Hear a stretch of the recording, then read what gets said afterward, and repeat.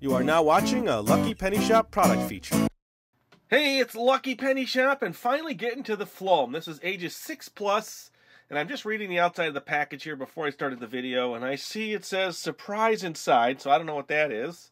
Mold anything, mold everything. And we have the Rockin red color, and from what it looks like on the picture here, he has molded a pretty spectacular car, and based on the size, I would say we need a lot more Floam to do that. A lot more Floam. Now look at all the different things they have here. It says roll it, mold it, cover it. That's the way you Floam it. Okay. After you're done, squish Floam back in the container and use it again and again, or let your creation harden overnight and keep it forever. Ooh, that's cool. So here is the Series 1 colors, and here is the Series 2 colors. Now let's, I don't see an easy way to get in, so I'm just going to take my knife and slice all around here. All right, camera, focus on that. Why are you having such a hard time? There you go. So we'll see what the surprise is. That's all that's in the packaging. And here is a Floam booklet showing you all the cool things you can do with Floam. Getting started. Wash your hands with soap and warm water and dry your hands before starting. Organize your supplies on a clean, dry surface such as a kitchen table, away from carpeting and fabrics. That's pretty good. You definitely don't want to do this in carpeting. Project ideas. Make a monster. Make an egg-shaped ball. Basic tips. Here are some simple tips to begin making amazing creations. I'm just kind of reading down this whole list. Project idea. Make a monster. Okay. So here again, here's all the colors. And Floam. Let's get in here. Enough of the reading. Let's see what my bonus is. My bonus, I think, is this little heart-shaped thing. Wow, what a bonus. Now that didn't open too well. I'm gonna have to get my knife in here. It's sticking to my plastic. See that? So it's really wet. I wonder if my Floam needs to be worked a little bit. Let me get it out of here. And right now, it's really sticky and gooey. Look at that. My hands have turned pink. And I don't know why. Could it be that my Floam has gone bad? Or it just needs to be worked a little bit more? I wonder if there's a... I know with my GAC, there was some problems with that. And I think there's problems with this. I might have to let this air dry a little. Let me stick it back here, let that sit. I'll tell you what I'm going to do. I'm just going to leave it sit for a little while, probably a good half hour. Let this air dry. Because I cannot use it like this. Not easily anyway.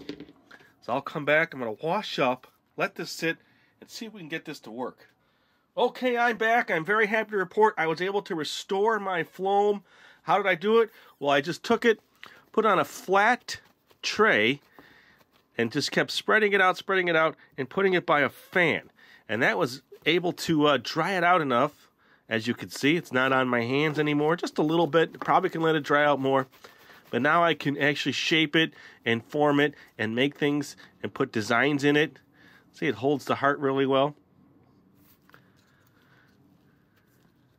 So that is cool. Now, it still does stick to my hands in certain spots, but comes right off when I do that.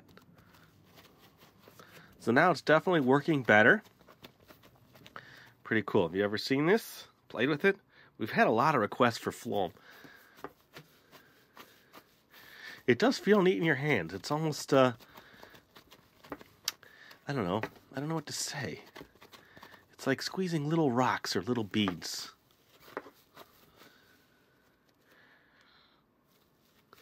Let me see if I can get a close-up shot of that. Pretty neat. Get that all off my hands. And I want to show you one more thing, because let me get this out of the way. So now you know what this stuff does. We have another product that we've done. This one is called Gazette. Now, Gazette you usually see in a dollar store, and it's a foam product, just like Floam. But as you can tell, they're two totally different consistencies. And I always wondered, what's the difference? Well, here we go. Of course, when you look at, still little pieces stuck everywhere, the Floam, they're very small, and then compare it to the Gazette, and look much larger. Now this, definitely more dense for the same amount. This seems to hold together a lot better, lets you mold a lot better. This one works and you can play with it, but it's just not the same consistency.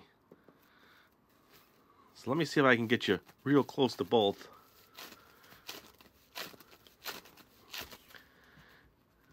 Their colors are intermixing now, so let me zoom into these. How's that? Get all that stuff off my hands.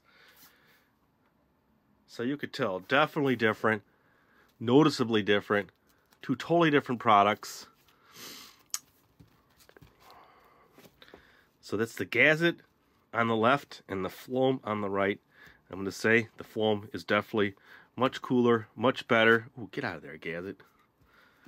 Easier to mold, feels cool. This one here just is a little airy and kind of weak almost.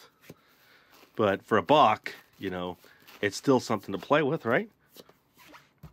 So there you go. That is the Floam video, our first one. Now we'll probably come back maybe when we find more colors and have more fun with it. But we just wanted to show you what we have, and it's hard not to keep messing with it. And thanks for watching. It's really appreciated. Later. If you want to find this item, click the link in the description area below the video. You can also watch more videos in this series by clicking here. Thanks for watching. And always remember, if you see a lucky penny, pick it up.